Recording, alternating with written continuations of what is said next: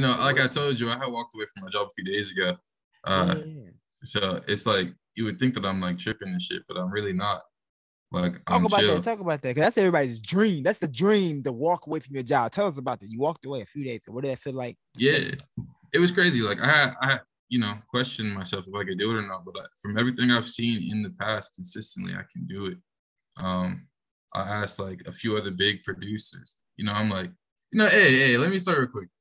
When I first started, some of the producers I was working with, they didn't like. They told me like straight up like, I'm gonna talk about Rado. I'm using him as an example. For instance, he's not gonna care. He's real cool. Make sure you follow your friend Rado, obviously. Little shout out. But he told me he's like an accountant. And he's like, I was like, yo, why'd you start being an accountant? He was like, I thought about what I would want to do if I was rich, and I would be making beats. So like, Mm, I'm gonna make beats to get rich. And I was mm. like, that's like crazy, right? And then like, Yeah. I'm seeing how he's moving, he's making it, he's giving me game. Like he tells me he has more than one YouTube channel, bringing in like a couple, like $5,000, more than $5,000 on top of that's not even counting the sales and stuff. So I'm like, that makes sense. It's doable. If I'm doing that, if I do what I do on DMs at 1200, it's realistic for someone else to be doing that with the streams. It's real. He tells me he's been consistent since like October 2018 and shit. So I'm like, that's where I could be on top of what I'm doing. Mm, mm, You know what I'm mm, saying? yeah. He painted the So picture for you. he painted the picture. Yeah. I talked to another producer. He's also very big. I'm like, like, is it really possible to do it? He's like, I don't work a job. I talked to Wayne. Wayne told me he never had a job. He used to sleep at the studio Yeah. and live at the studio. And like he got selling beats to the hell of a Megan Thee Stallion and shit. So, he chilling. You know what I'm saying? Like, Yeah. so it's like I really thought about the whole concept. And I also study economics and business industrialization and stuff like that. So it's like, that had a huge hand on it because I learned so much about money and ideas and how things are around us come to be and like how people make like the craziest shit. Just look into it a little bit, economics. You know what I'm saying? Yeah. But Yeah. I was like, yeah, I could do this on my own, and I could do it. Like I could do it consistent. You know what I'm saying? And ever since I walked away, even though it's only been a few days, I'll tell you, I've made probably a little bit more than I would have the exact same time working at a job. And not only have I made the money, it's all been pushing my career forward. I've only been doing things the past days that have just been boom, boom, boom, boom, like nonstop, nonstop. And then I'm making the same amount of money I would be at a job. I'm working for myself. So, just keep that in consideration and like really listen to that. I don't know how to explain it.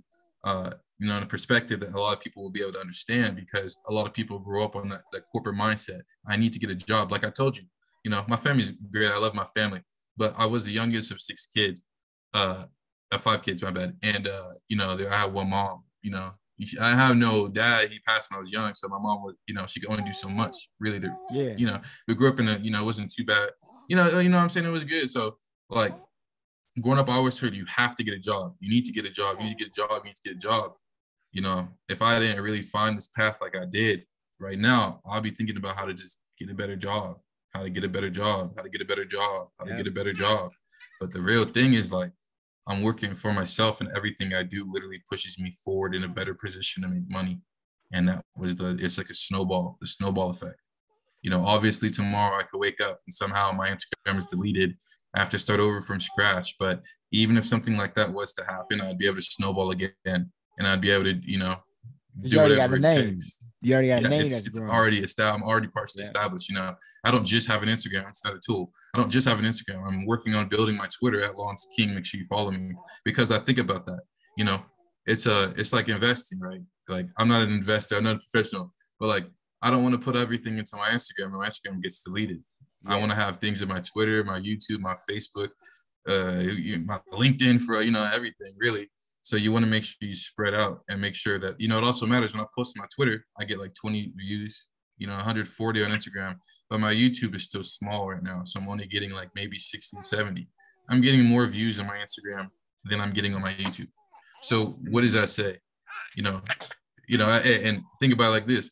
Both of those can be combined. Some people are seeing it on my YouTube who aren't following my Instagram. Some people see the beats on my Instagram but aren't following my YouTube. They're two different communities. Literally, they act completely different. I'm not even kidding you. So that just combines to make like an even bigger amount of people that are seeing my platform. So even if you're a big producer, you know, on YouTube or Instagram, it's always good to just make sure you're expanding into your networks. Like if you were investing your money, you know what I'm saying? I like that. I like that. I like that because a lot of producers are just on Instagram. It's just about Instagram, but it's other platforms. They said Twitter, TikTok, YouTube, freaking Clubhouse, fucking Shit. LinkedIn. Yeah, You said, yeah, yeah, Clubhouse be Clubhouse. crazy. They be having those like rooms where you can get like hundreds of followers. It's literally just people on there talking all day, trying to follow each other and like Yes. literally this build, you know. So it's like it's people looking for someone to talk to. It's people looking for content almost. People are looking for new music every day. People are looking for new friends every day. Yeah. People are looking for new inspiration every day. If you go on Clubhouse, it's like every single day you get on Clubhouse is a new experience for you to get a certain amount of followers. That's all I'm saying. You know what I'm saying? Yeah. Every time you Yeah. do it, it's a chance you're gonna get a certain amount. That's all I can say. More consistent you do it, the more followers you'll probably have. So that's how I look at that stuff. You know, that's real. That's real. That's a bar. It's a bar. Sheesh. So it's no excuse. I just posted it today. It's like it's no excuse. We got the internet. It's no excuse. Yeah, No you excuse. come up off the internet nowadays, bro. That shit crazy. Facts.